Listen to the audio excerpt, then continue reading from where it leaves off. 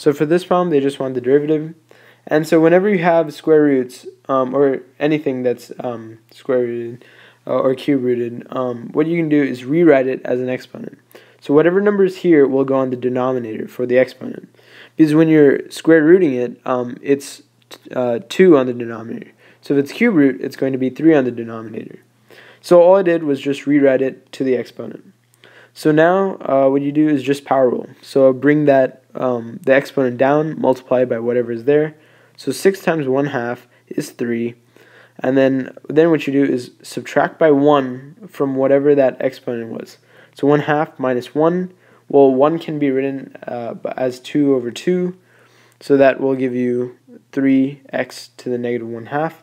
Same thing here. Just bring that 1/3 down.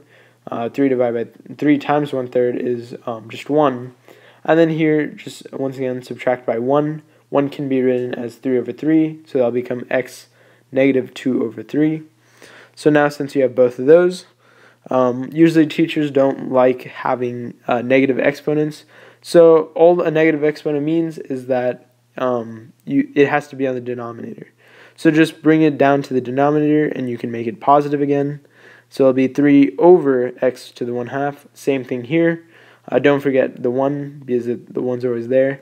So 1 over x to the 2/3. All I did was just bring it to the bottom. That makes it positive. And then finally, to finish it, just simplify even more. And x to the 1/2 is square root x. Same thing here. Like I said, the denominator is these whatever root it is. So it would be cube root here and then x squared here. So this will be your final answer. I hope that helped, and thanks for watching.